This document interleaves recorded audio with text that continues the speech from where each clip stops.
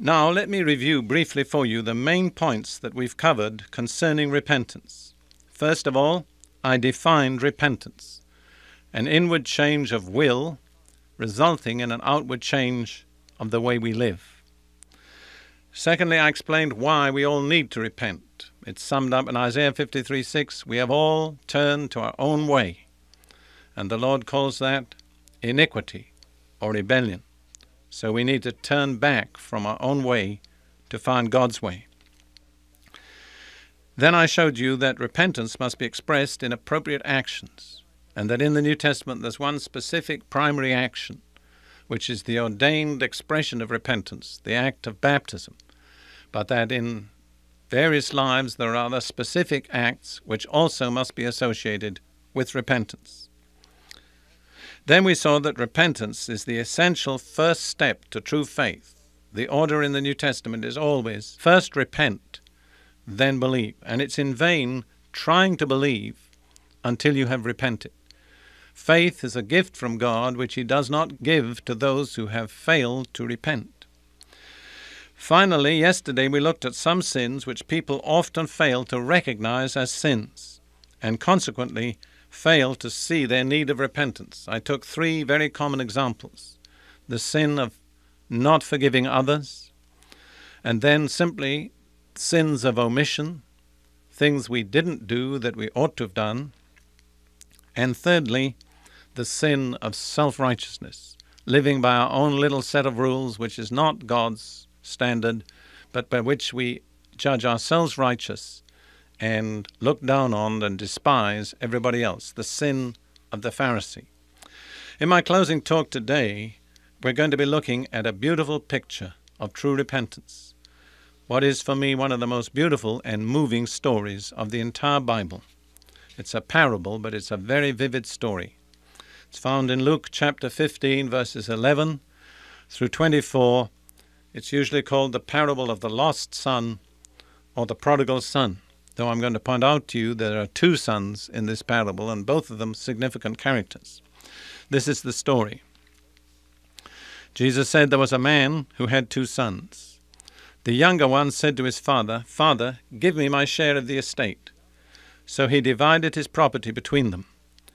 Not long after that, the younger son got all together he had, set off for a distant country, and there squandered his wealth in wild living. After he had spent everything, there was a severe famine in that whole country, and he began to be in need. So he went and hired himself out to a citizen of that country, who sent him to his fields to feed pigs.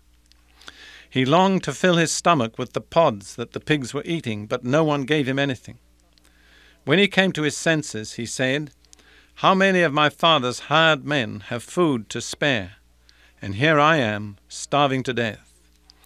I will set out and go back to my father, and say to him, 'Father, I have sinned against heaven and against you.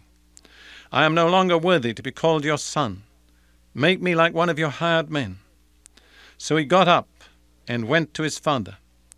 But while he was still a long way off, his father saw him and was filled with compassion for him. He ran to his son, threw his arms around him, and kissed him.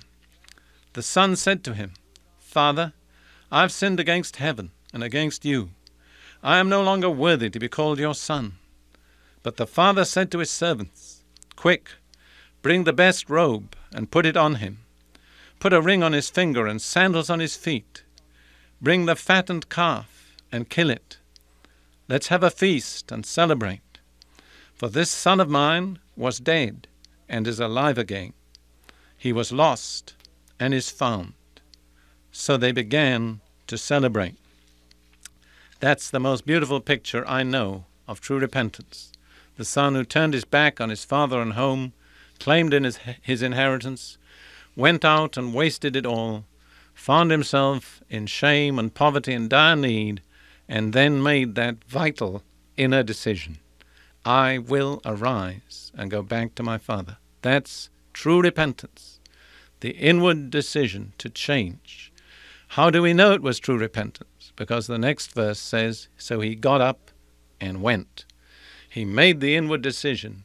He translated it into outward action. And that was the turning point in his life. That was where the downward road ended, and the road back to peace and home and prosperity was open to him. Let's just notice a few points in that beautiful story. They're so vivid to me. In verse 12, we read that the younger son said to his father, "Give me my share." He was like so many people today. He wanted his rights. Do you know what I've discovered? People who want their rights usually end in the wrong. That attitude, give me my share, give me what's due to me, it's a starting point to the wrong road. There's a phrase in modern Hebrew that's so common, ze magia li. That's my due. I've got it coming to me. Be careful, friend, when you're claiming what is your due. It's an attitude that will lead you into trouble. Then it says about the son, he came to his senses. In the midst of his shame and poverty, he suddenly saw reality. He'd been living in a dream world. He'd had romantic pictures of what life would offer. So many, many young people today are like that. They've formed the false impression in their own minds of what life has to offer, where true happiness is to be found. And sometimes it's a long, hard road that takes them to repentance before they come to themselves. And then notice the son's decision. I will set out. I like those words. I will. It doesn't say he shed a lot of tears or he ran forward to the altar of a church, but he made an inward decision. I will set out.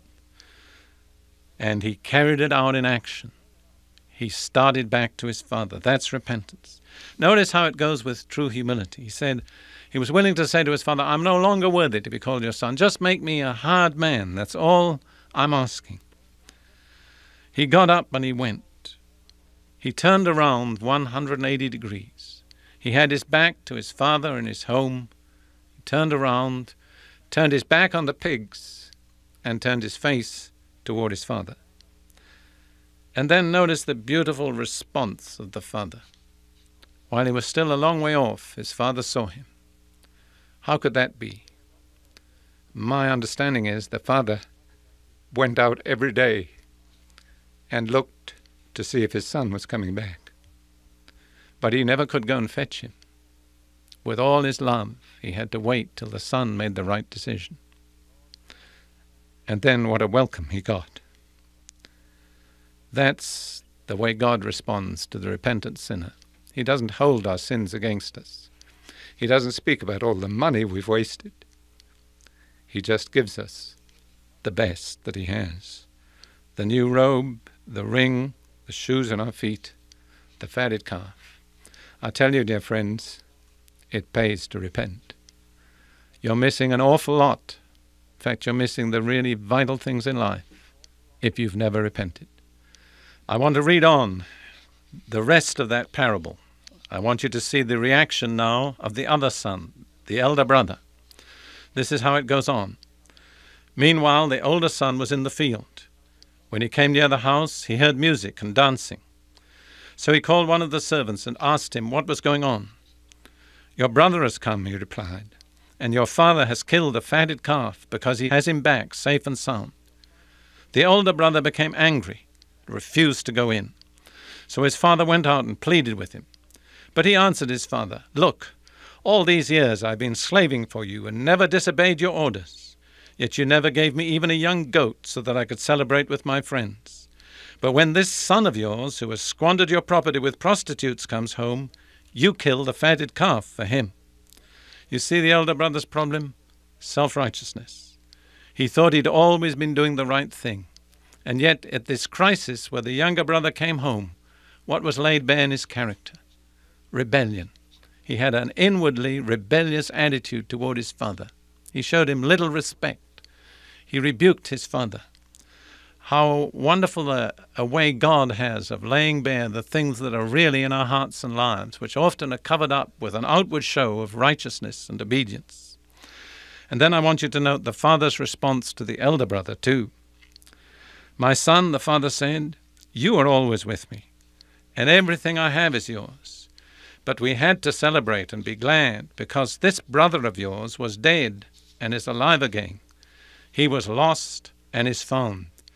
Oh, there's such wonderful insight into human nature in that story. Notice how the elder brother described his younger brother. He said to the father, "This son of yours." But the father said, "This brother of yours." He said, "Don't forget, he's not only my son, he's your brother. And you've got to have a right attitude toward your brother if you want to have a right attitude toward your father." How true that is of us as Christians. How many of us need to repent of a wrong attitude toward a brother, which really lays bare the inward rebellion of our hearts toward God our Father.